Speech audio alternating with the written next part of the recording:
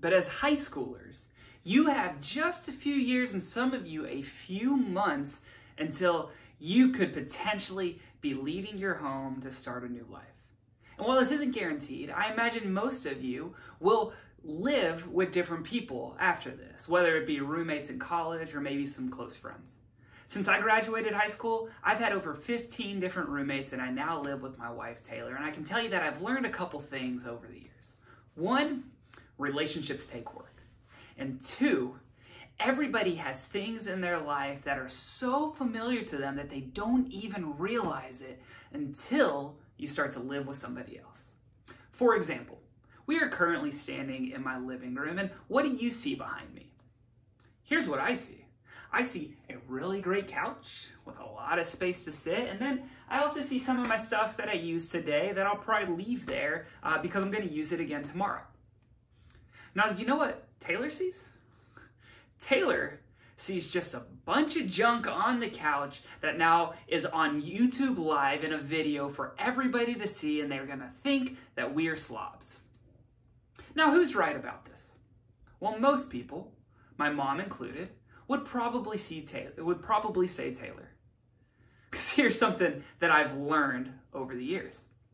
For my entire life, I have created piles everywhere I go that consist of things that I use frequently or things that I know I'm going to have to use later that day so that I know where to find them so that it's convenient for me.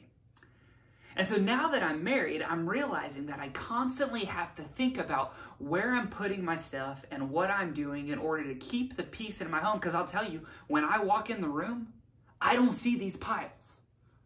Now, we are in week 2 of a series called Awkward, in which we're having the awkward conversations about relationships and about dating and about everything in between. And I share this story with you about my piles because I think the way we think about the piles in our life is very similar to the way we think about relationships and sex in our world. You see, we live in a culture that is saturated with messages about sex and relationships on social media, or it's all over the words and the songs on the radio or the storylines of our favorite shows. Sex is everywhere. And when something becomes so familiar to us, it is easy to not even think twice about it as it becomes a casual, natural part of our everyday life. However, sex and relationships are way too important of a thing to just become another pile in our lives. And here's why I believe that. As a church, we believe that relationships and sex are great things that God created so that we can experience joy and we can experience connection and so much more. And also, I'll tell you that there are few things in life that affect our entire being more than relationships or sex. I mean, have you heard the song Driver's License on the radio? And that song is such an amazing song that just makes you want to sing, but also you'll notice that when you listen to that song, you can't help but feel the emotion and the pain in her voice as she belts out the chorus. And then when she ends it saying the words, "'Cause you say forever, now I drive alone right past your street," we feel her pain. Because if you've ever been in a relationship that ended, you know that pain. At the same time, you also know the joy that comes from feeling in love. Relationships can bring this pain and also this joy. And when something has the ability to affect our emotions or our lives so positively or so negatively, we should always stop to pay attention. So tonight, we're going to do just that. And I want to say a couple things up front. First, as a church, we believe that God's intent for sex is that it is to be reserved for a long-term marriage commitment. Second, I want to make it clear that our goal in life is not one day to get married or one day to have sex. Sometimes when the church can talk about marriage or sex, we can talk about it as though this is sort of like the end goal in life, that once you reach this point, you're going to feel complete. But again, that couldn't be further from the truth. As a follower of Jesus, our goal in life is to love Jesus and to find wholeness and completion in Jesus alone. And if you haven't found that, I will tell you that being married or being in a relationship is going to continue longing and looking for more. So if you're single and you're watching this, or you couldn't even care less about dating, I want you to know that is completely okay. There is nothing wrong with you, and being in a relationship isn't going to change anything about you. As we talk tonight about living with sexual integrity, this idea applies to every single one of us, whether we're single, dating, and even someday in the future if you get married. So tonight we're going to take a look back at a verse that we introduced last week in Romans chapter 12. And in Romans 12, Paul is writing to a group of people in Rome who also are hearing different messages about what is normal in life, and they're hearing a new message about Jesus that kind of stands against the thing that they thought was just their normal practices. And so as they're hearing these messages, all of a sudden these piles that they had just sort of been living with are coming front and center as they're forced to ask the question, what are we doing now? Or how do we deal with this? So in Romans chapter 12, Paul says this. He says, "Do not be conformed by the pattern of the world, but be transformed by the renewing of your mind. Therefore, you can test and approve what God's will is, his good, pleasing, and perfect will." Paul is never really one to dance around the point, and he gets right to it right here, and he says there are kind of two different ways of thinking. There's a pattern of the world that is the way that the world thinks, the people around you live. But there's also this way of life that's God's will. And if you want to know where you should live or what is the right thing to do, you need to understand what God's will is and to see the patterns of this world in light of that. So in this conversation that we're having today, I think it's important for us to stop and ask, what is the patterns in this world when it comes to sex and dating? Well, here are some messages that I often have heard or hear from some of you. One is that sex is just something that happens and it's part of the moment. Or another message is this, that, if you're in love or if you've been together for a really long time, it's actually kind of weird if you don't have sex. Or in maybe another different direction, another message that we could hear is that when you hear a joke or maybe when someone sends you a picture, it's not really that big of a deal. If you hear a joke that's funny, it's funny. It doesn't matter how inappropriate it is. If I were to sum up the messages in our culture when it comes to sex, it's this. Sex is casual. So if that's the thought, what, if anything, is wrong with that? Well, again, in this passage, Paul is introducing two different ways of thinking. There's the patterns of the world, then there's God's will. So if we want to know if this idea that sex is casual is something that maybe we should think differently about, we should understand what exactly is God's will. And isn't that question of what is God's will the question that we're often asking in every part of our lives? Well, Paul gives us a little glimpse of what that is when we jump down to verse 10 in chapter 12. Paul says this. He says, "Be devoted to one another in love. Honor one another above yourselves." When you hear this passage, you might hear echoes to the words that Jesus said when somebody asked him, "Jesus, what is the most important commandment?" And Jesus says, "Love the Lord your God with all your heart, with all your mind, and with all your strength." And the second is like it, love your neighbor as yourself. My wife Taylor, her family has two white Goldens. Their names are Bear and Callie. And the second you visit them, the second you go through the front door, Bear and Callie will immediately grab their favorite toy and they will bring it to you. And I believe if they could talk, what they would say to you is, "You are my best friend. Here is my favorite toy. I want you to have it because you deserve it." It doesn't matter what has happened that day. It doesn't matter what you've done. It doesn't even matter if you deserve it. To Bear and Callie, you are the honored guest. Therefore, you deserve their toys.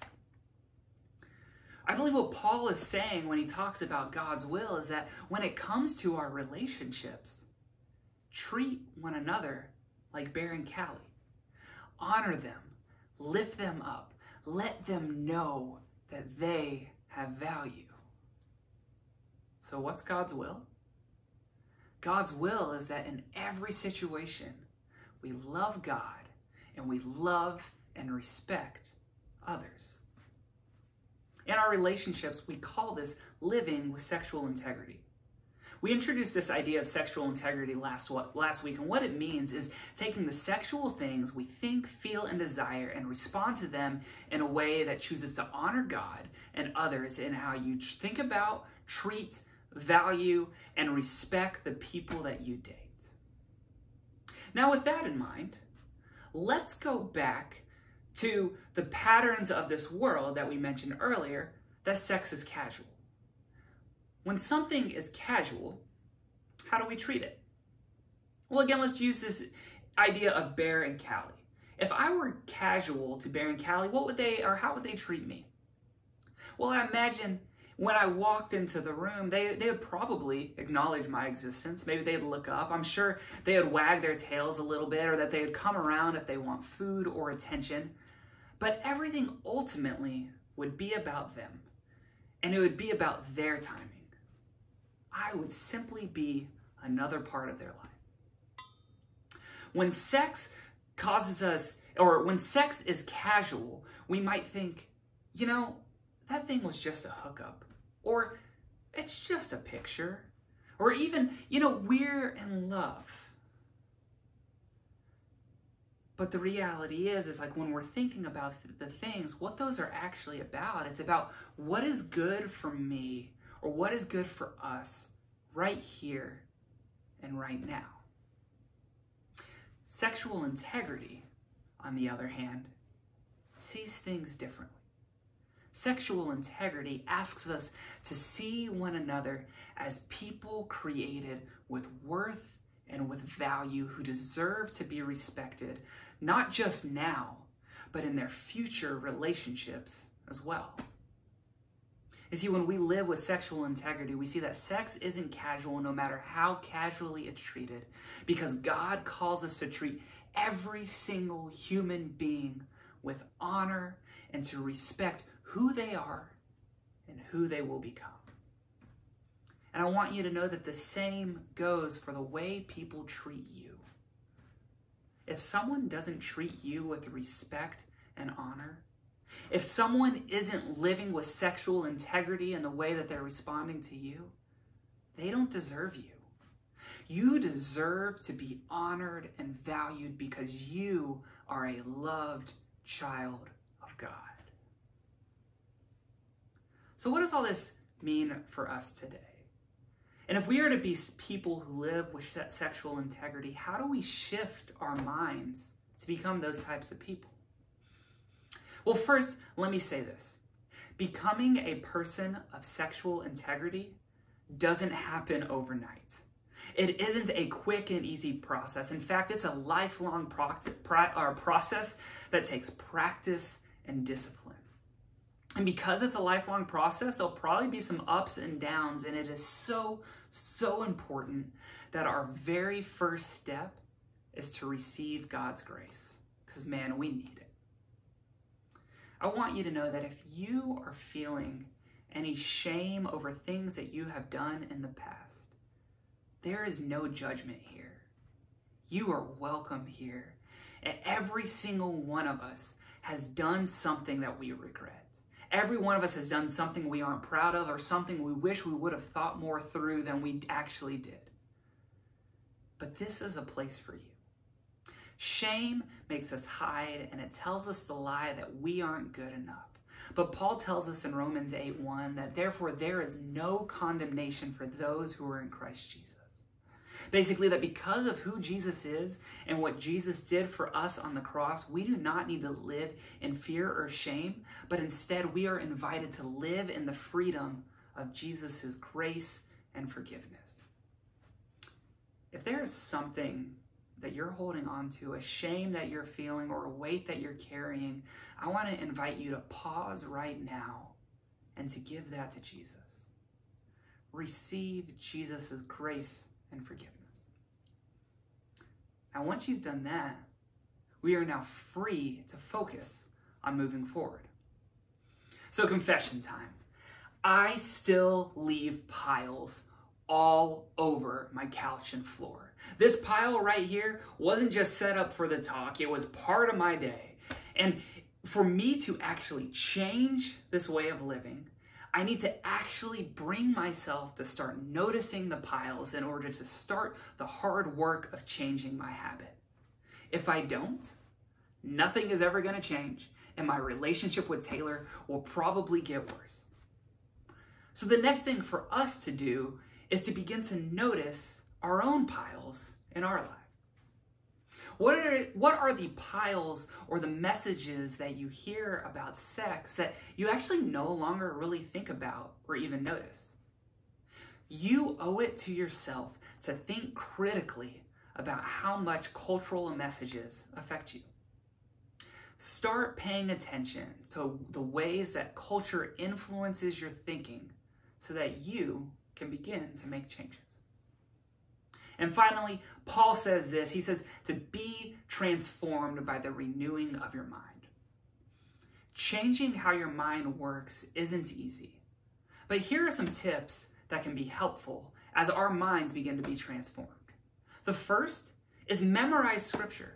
You know, what we focus on shapes the way we think and how we think about things. This is why this month we're challenging people to memorize Romans 12, 1 and 2. The more we focus on God's word, the more that will begin to transform our minds and influence the way we live our lives. A second thing is that maybe there's a pattern that has created some secrets that are slowly hurting you. I know this one could be extra difficult because it is going to mean sharing it with somebody else. But sometimes the absolute best way to change your thinking is to talk about it with someone who is older and wiser and maybe more experienced than you. While it might be challenging, it will be so relieving for you to share what you are going through, to have somebody else take that burden off of your shoulders and to let you know, I'm in this with you and I'm not going to leave you alone. And they can help you begin to change your thought process.